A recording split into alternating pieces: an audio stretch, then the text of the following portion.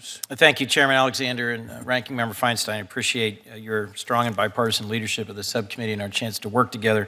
Secretary Moniz, thank you for your service and for your testimony and for your very capable leadership of the department. I'm going to touch on a series of issues that are across two priority areas and then ask you to respond with the remaining time.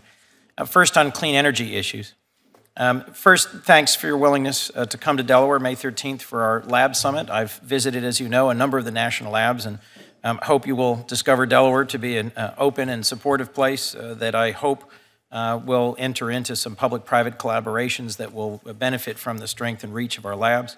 The home of the first catalysis center at a university. Correct. I'm thrilled, as always, with what you know about Delaware. The independent review of national labs was released last December and had 36 general recommendations. I'm interested in your views on whether Congress has an appropriate role and what it would be in terms of authorizing and appropriating some of those next steps. Second, just in terms of the midterm clean energy issues, you've placed a great priority on clean energy innovation, and many of us have supported the doubling of research investment called for by the initial Competes Act. ARPA-E has made great strides. I was pleased to again be invited to speak at their summit. And in addition to ARPA-E and energy hubs and EFRCs and NNMIs, there's now regional clean energy partnerships. I hope you'll speak to them and how, as building blocks of the whole innovation pipeline, they fit into your overall plan. And I hope you'll talk about how do we sustain something like the mission innovation commitment, a commitment to doubling investment in the clean energy transition. One. Two, in visiting the IAEA headquarters back in January, I was told that as the world's nuclear watchdog, they need a reliable long-term source of funding to implement the JCPOA and to accomplish their broader nonproliferation goals.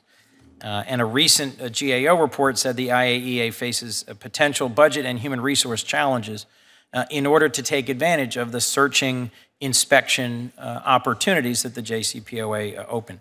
How is the department helping the IAEA overcome these challenges, and how are the national labs assisting in the recruiting and hiring and training, which I understand to be a long and expensive process?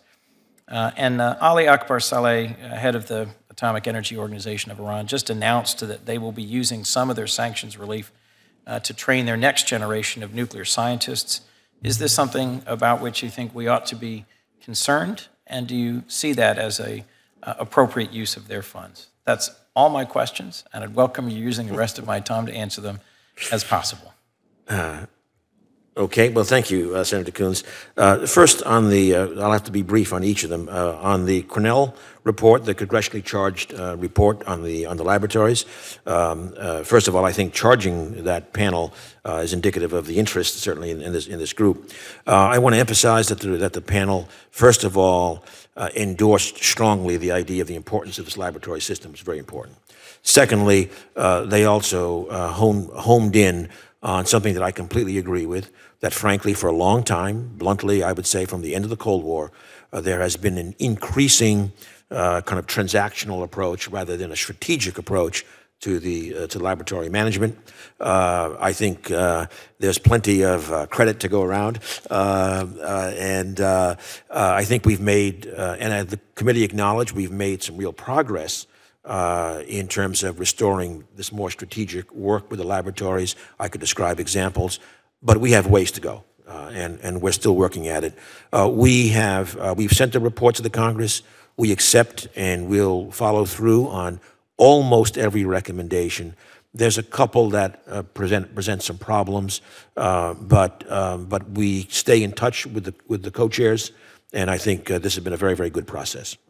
I can get more specific, if you like, offline. In terms of mission innovation, you've kind of actually said it all, that there are certainly new thrusts, but I do want to emphasize an important strengthening of some of the very successful programs that have been working with universities and labs and industries. You mentioned ARPA-E, so there's a good example where with approximately 200 projects now finished, 36 companies have emerged. And the fact that in their open call last year, a successful program was able to support only between 2 and 3% of the projects kind of suggests we're leaving an awful lot of innovation on the table. And as we go into this world, and putting aside one's view of specifics of the Paris Agreement, the fact is every country in the world is committed to pursuing a clean energy future. That market, which has been booming, is going to boom even more. We should be there, keeping our innovation advantage and moving forward. Thank you. Thank you, Senator Coons. We need to keep moving with the other. Okay, I can come to Iran later on.